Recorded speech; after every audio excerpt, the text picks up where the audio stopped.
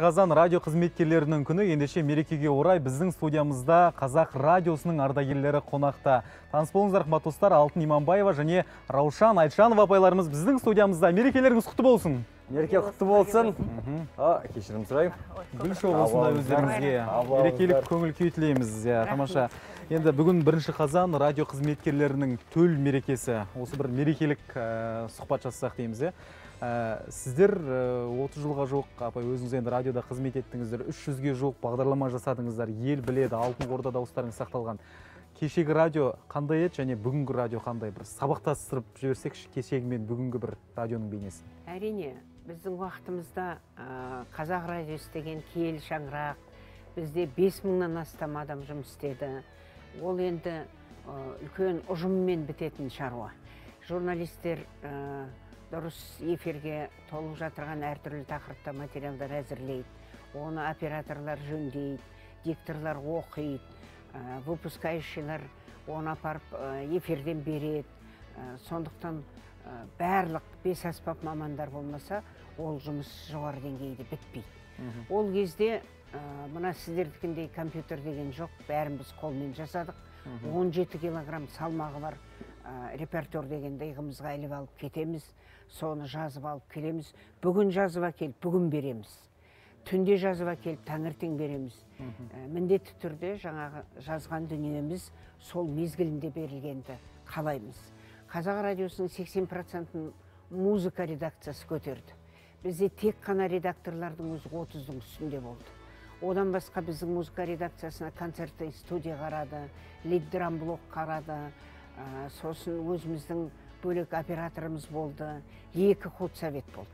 Бірі жай худсовет, екіншісі үлкен худсовет дейді. Үлкен худсоветке жаңа туындылар қабылданады, ал кіші худсоветке жай орындаушылардың шығармалары қабылданады. Оның бірін олар өздері жазып әкелсе, көбісін біздің жаңа концерттік студияда жаздырамыз. Өйткені қазіргідегідей кез келген жерде студия жоқ болатын. Студия Қазақ фильмде болды, оперный театрда болды, бізде ғана болды. Басқа. Біз жалғыз Қазақ радиосы болатынбыз. Сондықтан бүгін ғасырға келіп отырған, ғасырлық тойын тойлап отырған Қазақ радиосының атқарған қызметі шаш етектен. Шындап келгенде бүкіл жастарды тәрбиелегенде солар, бүкіл экономиканы елдің ертеңі мен бүгін насихаттағанда солар. Керемет жас мамандарды, мемлекеттің Қазақ деген елдің оңды солын танытқанда сол Қазақ радиосы мен Қазақ телевизиясы болатын. Сондықтан бір ғасырлық тойды бір күнде айтып жеткізу мүмкін емес. Әрине. Сондықтан оған көп уақыт керек, талай ғалымдарымыз зерттеу керек. Өйткені ол кезде мысалы бір-бірлеп әр адам осы қазаққа керек-ау деген мамандарды, өнер адамдарын жазып әкеліп алтын қорға өткізе берді. Кейінгі мысалы шыққан радио телевидение сол біздің алтын қорғандағы дүниелерді пайдаланып, бүгінге дейін пайдаланып отыр. Шынына қарағанда. Біз деген сол түнімен ұйықтамай бүкіл оперный театрды барып жазатынбыз. Енді радионың ішінде симфонийский оркестр отыратын жер жоқ қой. Үлкен тонваген деген дыбыс жазатын машина бар. Сонымен барып әрбір концерт жазып әкеліп өткізетінбіз. Оның оригиналын жаңағы архивке өткіземіз де, эфирге жүретін копиясын жасап қоямыз, анау тозып қалмасын деп. Сондықтан ол Қазақ радиосының қорындағы нәрсенің енді есебі жоқ. Енді музыка редакциясында 32 адам не істеді дейсіз ғой. Біз жанр 80% эфирдің музыка болғасын белгілі ғой. Жанр-жанрға бөліп қойғанбыз. Мысалы классиканы 1-2 редактор орындайды, көркем өнерпаздарды басқа адам береді. Халық музыкасын тағы басқа редактор береді, эстрадалық музыканы басқа редактор береді, аспаптық музыкалар бар, толып жатырған, күйшілер бар, әншілер бар, оларды бөлек береді. Қайтыс болған адамдарды бізге қымбат дауыстар деп оларды бөлек бөледі. Сөйтіп жүйелеп бөлген уақытта әлгі Шерхан ағаның айтқаны бар ғой, Қазақ радиосы мен телевидениесі Қазправданың 5 нөміріне сиятын материал береді деп. Шынында солай. Күніге. Сонда өткен себебі насихат редакциясы бар, ауыл өмірі бар, музыка редакциясы бар, әдебиет бар, соңғыға бар, жастар редакциясы бар, балалар редакциясы бар. Көп енді айтатын жоқ.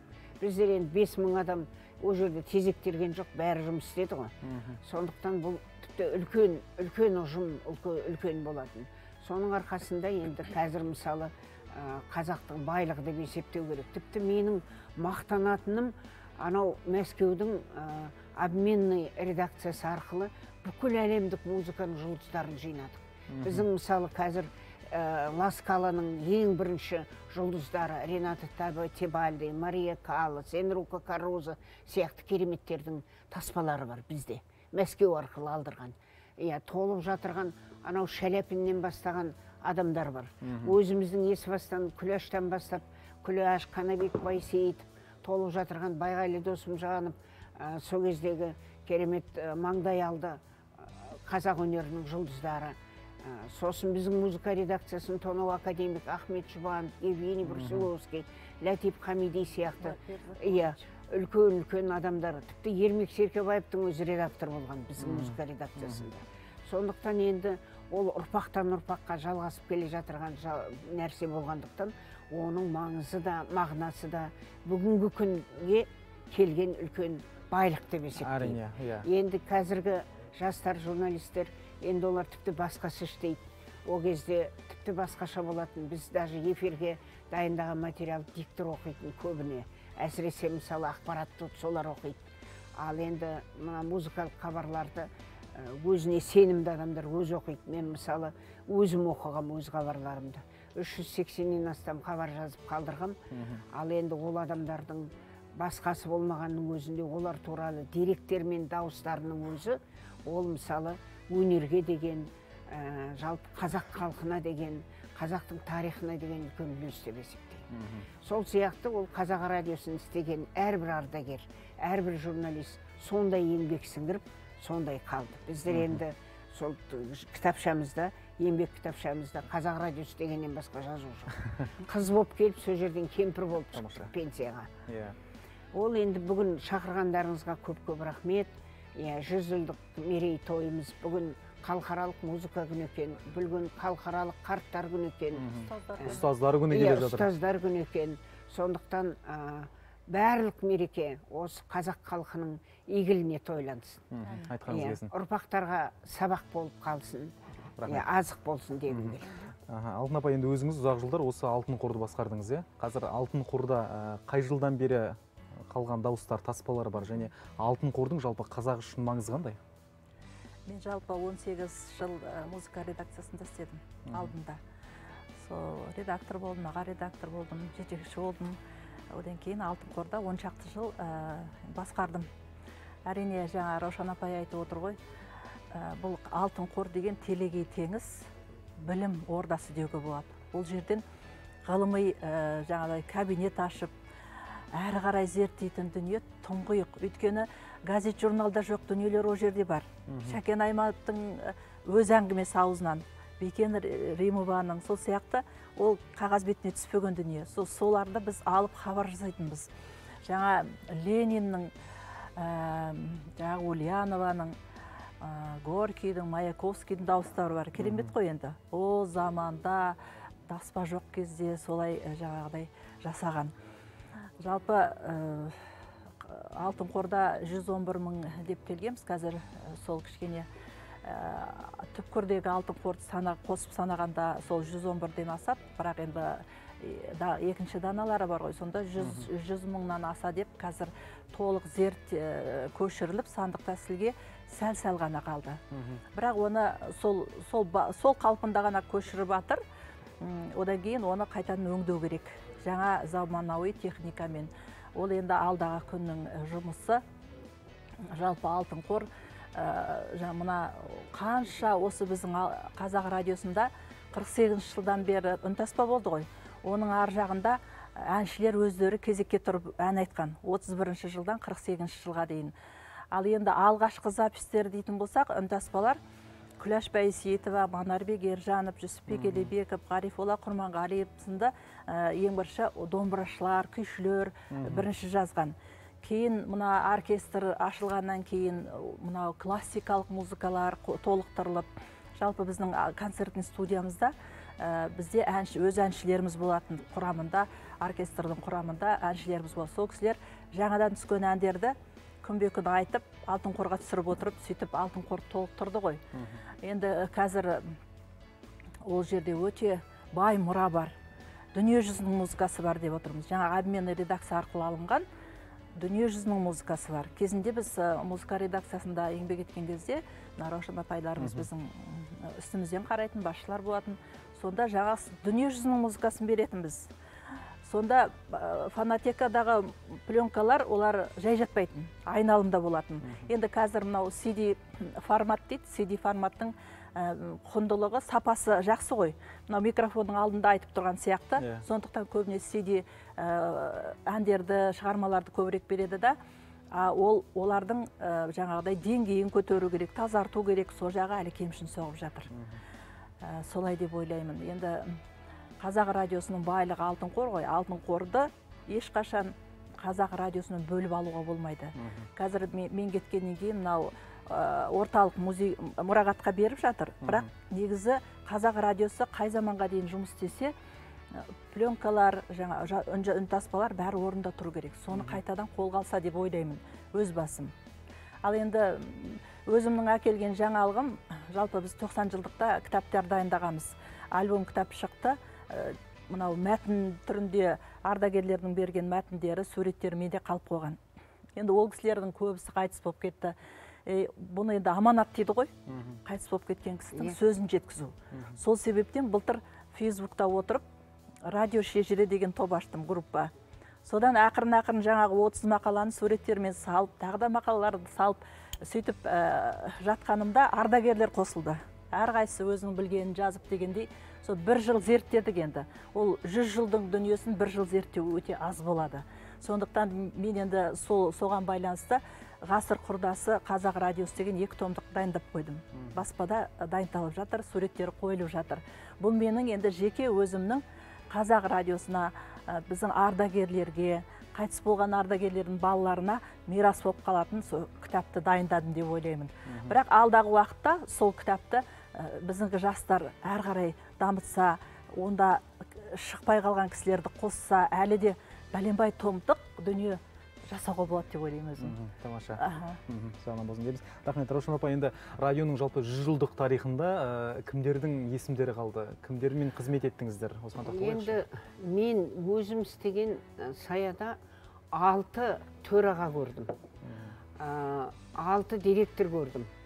Енді олардың барлығының көбісі қазір тіршілікте жоқ. Мысалы, Мадрид Респектов деген директор болды Қазақ радиосында. Бек Дәулетбаев деген директор болды. Председатель кім? Шалабаев. Мен Шалабаевтың уақытында келдім. Қамал Смайлов деген төрағамыз болды. Хамид Қасенов деген төрағамыз болды. Өшебаев деген төрағамыз болды.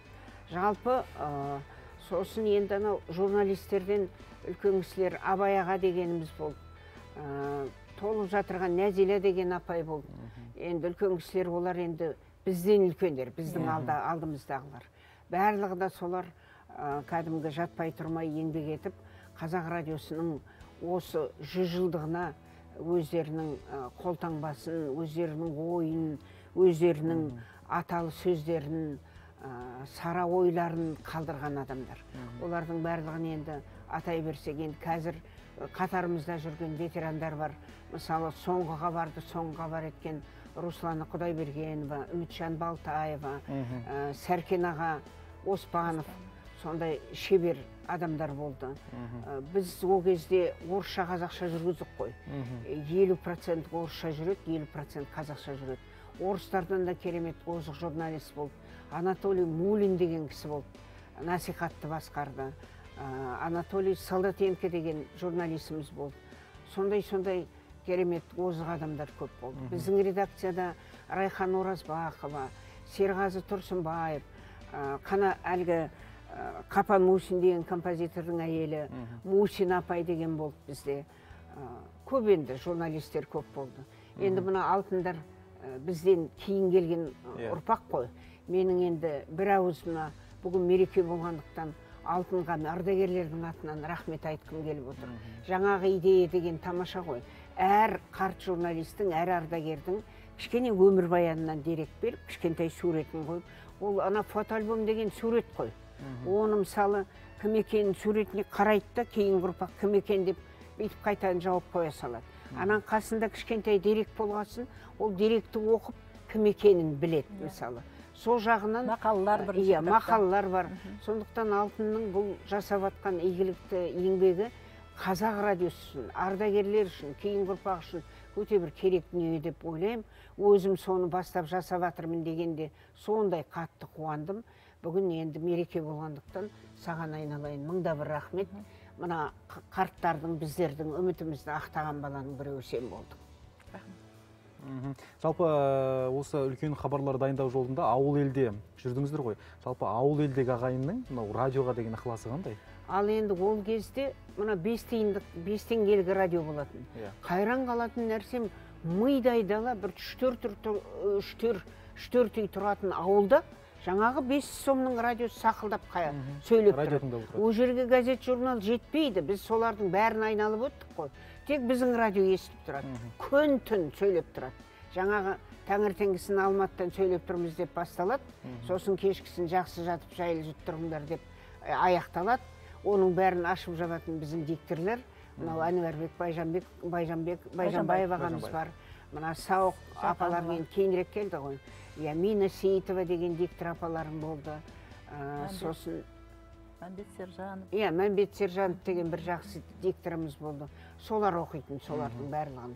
Сондықтан енді ол енді қазір ол адамдардың бәрінің аты жөнін айтсақ, ол деген шұбатылып кете береді. 5000 адамның атын айту мүмкін емес қой. Әрине, ұзақ уақыт керек. Біздің уақытымызда шектеулен, бізде санаулы берілген уақыт. Дегенмен барша радио қызметкерлері күнімен ел халықты, өздеріңізді сағынған ағайынды ұлттық арнаның көрермен дәл қазір бір ауыз мерекемен құттықтасаңыздар дейміз.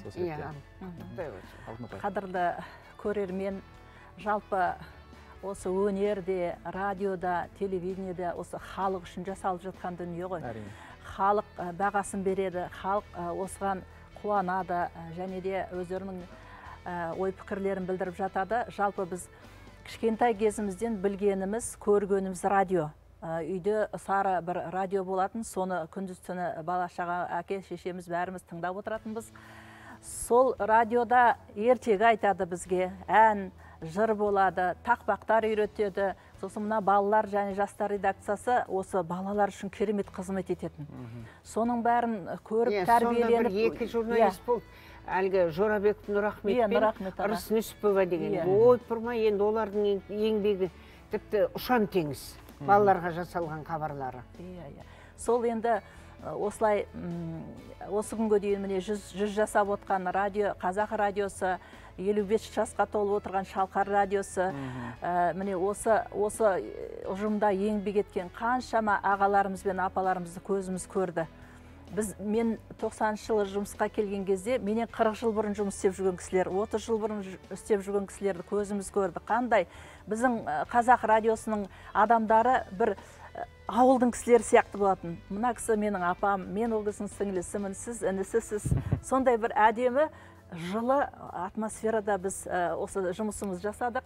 Және де самаурын қайнап тұрады редакцияларда. Кіріп шығып шай ішіп жатады. Осы біздің бағымызды ашқан, мен өзім Жүсіпбек Елебектің шәкіртімін, қаншама әндер жаздым, қаншама өнер адамдары туралы хабарларым сақталған, бүкіл Қазақстанды араладық кезінде. Сонда енді айтайын дегенім, осы Қазақ радиосы халықтың жаны, қаны, жүрегі деп айтуға болады. Осы біріншіден халқымызды төл мерекелерімен құттықтаймыз. Өйткені қазақ бар жерде Қазақ радиосы бар, Қазақ телевидениесі бар. Және де осы Қазақ радиосында еңбек етіп жүрген көбісі қазір Алматыда. Осы сол ардагерлердің өкілі ретінде сіздерге келіп отырмыз.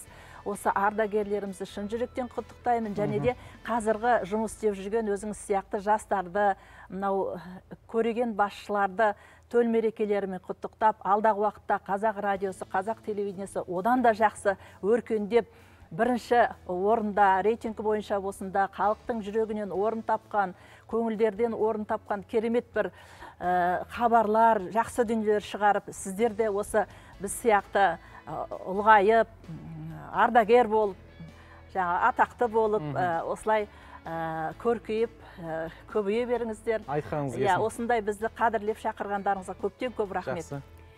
Жалғасын тапсын. Айтқаныңыз келсін. Рахмет. Мереке құтты болсын дейміз. Табыстыреміз. Мереке құтты болсын. Әумин, айтқандарыңыз берсін. Сіздердің жолдарыңыз берсін дейміз. Қымбатты телекөрермен, біздің студиямызда қонақта болған Раушан апайымыз, Алтын апайымыз Қазақ радиосының алтын дауысты ардагерлері. Аман болыңыздар. Мереке тағы да құтты болсын. Қымбатты көрермен, бүгін 1 қазан радио қызметкерлерінің күні. Барша әріптестерімізді мерекемен құттықтаймыз. Ұлттық арнамен бірге болыңыздар. Әр шағынақтың төрінде Қазақ радиосы ұлттық арна қосулы болсын. Амин.